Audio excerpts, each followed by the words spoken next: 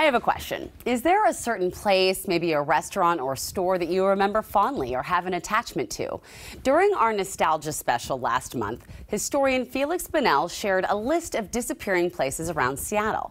Now, after that, many of you shared places that you miss. So here's Feliks with a few of your favorites.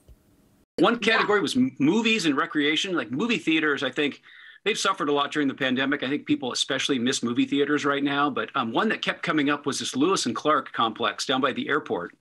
It dated back to the 1950s. It's been gone for almost 20 years, but there are multiple screens. There was a bowling alley there. You'd see it when you drove by the airport. But for people in that part of South King County, that south of Seattle, it was just a magical place. Really? No, it was an indoor movie theater, and you said it was kind of a complex. What was around it? Well, it had a bowling alley too, because again, these like a thing like a theater and a bowling alley. These are these kinds of businesses that require lots of real estate, a big parking lot, and lots of room for bowling and for seeing movies. Big movie theaters, lots of seats.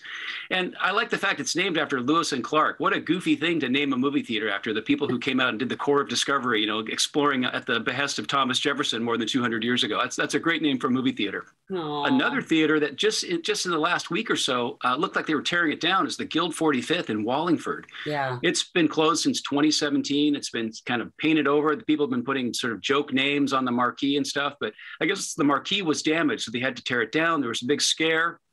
It doesn't look like it's ever coming back, but that movie theater came up again and again in people's fond memories. I saw that a lot on social media over the last week or so from Wallingford. Another thing that seemed to evoke people's emotions and you got a lot of feedback over was restaurants. Yeah, and restaurants have a little bit more than just the food. This one that came up a lot was called Pizza and Pipes. And I admit I never went to a Pizza Pipes in my life, but they were all over the place. There was one in Greenwood, one down in University Place, one in Bellevue. And what it was a regular pizza restaurant, but built into each building was a classic theater organ. In fact, the one in Greenwood had the leftover pipe organ from the Paramount Theatre, a giant Wurlitzer taking up, I don't know how many square feet of the building, but so many people have fond memories of sitting there, eating their pizza, chewing on the crust and hearing, you know, the organ player playing like silent film music while they had silent movies and stuff playing on a screen and against the wall. Oh, that seems like such a loss that we don't have that anymore. Yeah. And then other memories came up, little kind of one-off places. And this was one of my favorites in downtown Seattle at 6th and Pike, a place called Abruzzi's. It was a New York style pizza place. It was there from the mid 1950s to about 1994. I think Nike Town sits on top of it now. Oh, no. I used to go there back in the early 90s. You get this sort of kind of not mediocre, but just really simple, thin crust pizza with a little bit of cheese on it. It was really cheap. One of the shakers for the Parmesan cheese and the red pepper flakes. And it was like it had been lifted up from New York and dropped 3,000 miles away in Seattle. And what a cool old place. What a loss. Yeah, another place that, you know, everyone knows Dick's Burgers, which is still in business all over the place. But Dag's was another favorite. They had a really visible location just north of the Battery Street Tunnel on Aurora. That neighborhood's changed a ton, of course, but Dag's was really popular for years. Yeah. And then, you know, along with the restaurants, there's the other categories. There's other retailers, places where you just had to go to buy a roll of paper towel or a mousetrap or whatever. And a couple of the big ones were Chubby and Tubby, which was a great name. That was a real place? Yeah, it dated back to the late 40s. There was one down on Rainier Avenue, one on Aurora, up around 100, 95th or on Green Lake, that kind of area. But that's where you go you go there and buy your Converse tennis shoes, or your other sort of, like wading pools and kind of that generic kind of variety store stuff that we all just sort of take for granted. But that was one great place to get, and it was pretty cheap. And one more is Ernst Hardware, a locally based chain. They had locations all over the place. They're the same company that had a place called Pay and Save in Lamont. Just a generic, nothing super special about it other than it was local, and you knew the people when you went there, and you knew where everything was located, and there wasn't being controlled by some Eastern syndicate or something. It was just a local hardware store. People have, they post pictures of the old bags, the receipts from Ernst, these little bits of ephemera that come up, people love to share. So I was just thinking that. I mean, it's such a time of uncertainty right now. It's nice to think of the things that were so certain to us at that time. I know that you got a big response. Were you surprised as a historian that you got such a response? Well, I like to think of myself as this very sort of serious historian, caring about the important stories behind things and why things are important for society and that sort of stuff. But I get hooked on this stuff too. I'm from Kirkland. I grew up over there. I live in Seattle now, but I find myself over in Kirkland 3 or 4 times a year, just kind of driving around, trying to evoke some memory of something of who I used to be or what that area used to be.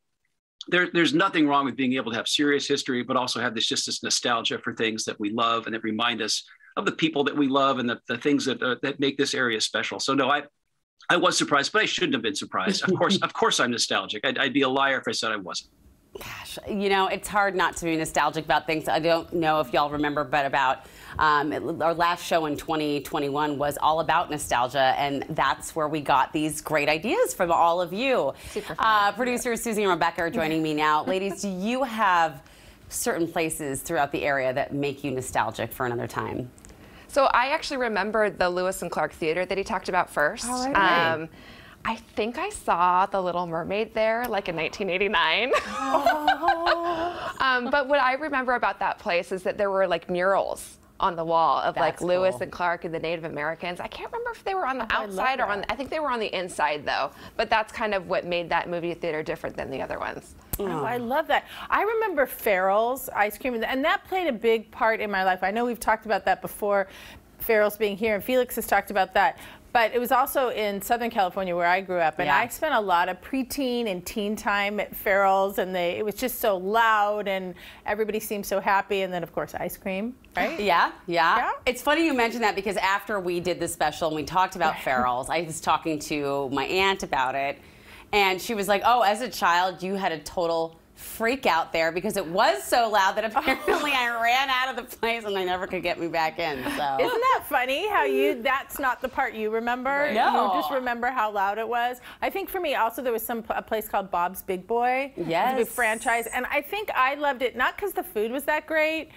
They put American cheese on spaghetti, which was very weird. I don't remember that. But I just remember sitting next to my grandfather and then my father when we sat at the bar and ate. So I think that's the memory for me. I remember that too. I remember the food there was not the best. I think there still is a Bob's Big Boy in beautiful downtown Burbank, California. But yeah, it's funny. For me locally, you know, obviously I've only been here about almost close to a decade now, which is crazy. But when I first moved here, when King 5 was on Dexter, we were really close to the original 13 Coins. Oh, yeah. And I used to go there every day to the point where they'd be like, "Welcome back." Like, literally, I gained all my pregnancy weight there.